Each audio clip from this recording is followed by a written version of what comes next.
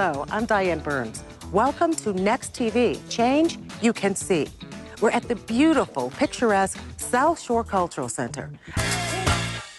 Hi, I'm Diane Burns. Welcome to Next TV, Change You Can See. We're here on the south side of Chicago at U.S. Cellular Field, a field of dreams for Chicago White Sox baseball fans. Today, we'll meet the woman known as the landlord of this ballpark. But first, how about a little ballpark trivia? If it takes a whole village to raise a child, it takes a village and a couple of cameras to produce our weekly series. We thought you might get a kick out of seeing our friends who work behind the scenes to bring you the people and places that educate, empower, and inspire. Roll tape.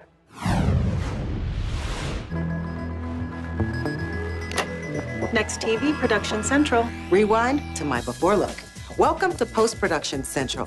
This is where all the magic happens. It could be said that our next one entrepreneur for this week is on her way to doing just that. Landing some big contracts and remaining steadfast are part of the foundation for her company's success. What happens when you blend two families with 7 children, mix in some cream, sugar, and lots of love? Well, it could be a reality show, but in this case, it's a recipe for success, and it's called Sean Michelle's Ice Cream. Everyone works hard, they are dedicated, and we have so much fun. Can I get an amen? Amen! That's our show for this week. Let us hear from you. Visit ChangeYouCanSee.com. That's our show for this week.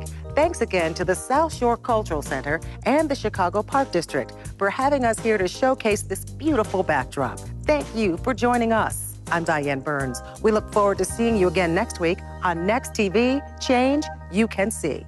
The news at 5 p.m. with Diane Burns. Hello, everybody. I'm Diane Burns. Welcome to a special edition of Eye on Chicago, remembering John H. Johnson. This week, Chicago and the nation said goodbye to a giant in the media, a man who built an empire from scratch and a hero in the civil rights movement.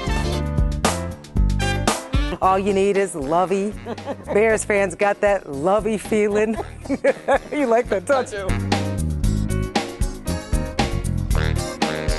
To a flower designing class in Chicago where the ideas are ingenious. Diane Burns solidifying our 5, 6, and 10 p.m. newscasts. Well, many people in Chicago take for granted they can run a quick errand and pick up fresh fruits and vegetables in their own neighborhood. Well, 500,000 people here cannot do that because they live in what's called a food desert, an isolated area with no major grocery stores, but a lot of fast food and junk food to buy on practically every corner. The trend can have dangerous consequences. To buy this head of lettuce, Dolores Wedgeworth took 2 buses, a 45-minute ride each way, with a transfer. I think it's important enough for me to go and make the initial effort to go out of the neighborhood, because if I eat just fast food all week, I can tell I'm sluggish. She is a working senior, a teacher at a preschool. Wedgeworth is among the 500,000 people living isolated in one of the food deserts in Chicago. Mostly on the south side and west side, almost all of them African American. A liquor store is at every turn, as well as a blinding array of fast food, and many people buy meals there and at the gas station. If you live in these communities, you're more likely to suffer from hypertension, diabetes, certain kinds of cancer, so it's very serious. MG Research looked at all 18,000 blocks in the city.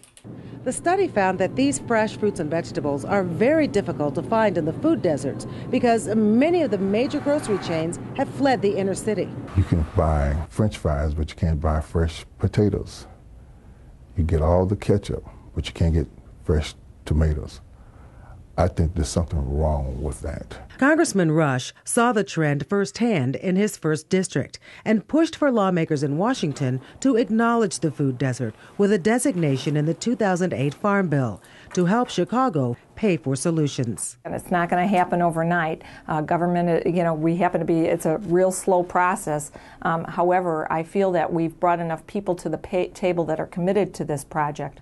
Alderman Loreno's City Council Committee puts together the Grocery Expo every year, a report that offers a list of attractive properties for locations in the city where a grocery store could open with perhaps a chance for success.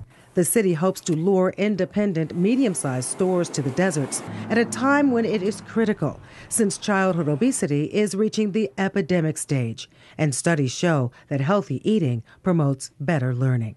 It's shameful. A death sentence to generations of people. And it shouldn't be that way.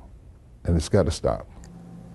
The Chicago City Council is also reaching out to a group in Pennsylvania that helped tackle the food desert problem in Philadelphia to conduct more research for a solution in Chicago.